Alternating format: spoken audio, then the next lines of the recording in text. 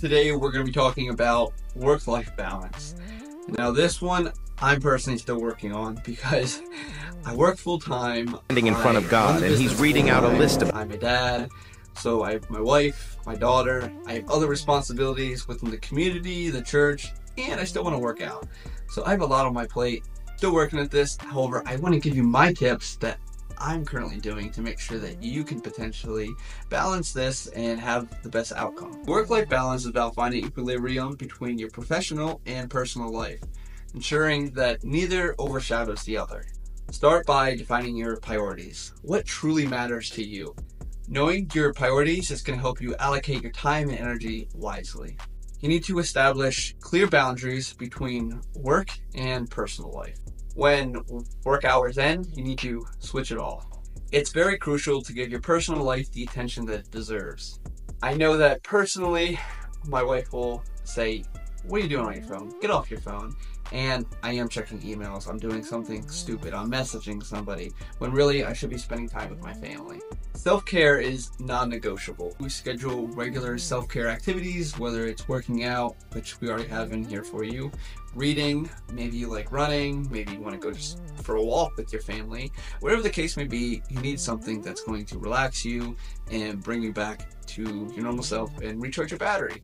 A well-nurtured you is a more productive you. We are also giving you all the tools you need for time blocking, planning. That way you can tell yourself when you have what, because this is so crucial and this is what has really helped me balance my work life and family life.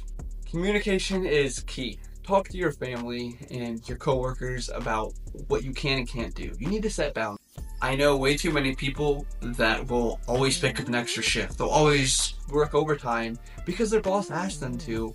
And every time they come in, they're like, "Oh, I hate this, blah, blah, blah." But they need to learn to say no. That's gonna ultimately negatively affect them in the long run. On that topic, you need to learn to say no. Overcommitting can cause stress and life imbalance. Be selective in taking responsibilities, both at work and in your personal life. Remember, it's about quality and not quantity. Personally, whenever someone asks me to do something, I'll do that, I'll do this. And honestly, it was just eating away at me because I only have 24 hours in a day as well, and I need to focus on me sometimes.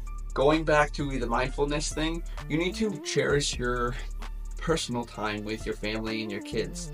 Make this quality time because you never know when someone's going to take their last breath. Working in healthcare, I've seen way too many sad stories, and honestly, it just breaks my heart. And be present with your loved ones. Like I said, you want to have that quality time and actually have that mindfulness towards it. You want to regularly reflect on your work-life balance. Ask yourself, am I headed in the right direction? Am I making everybody happy? And I promise you that you will be constantly making adjustments. Flexibility is the key to an ultimate happy life.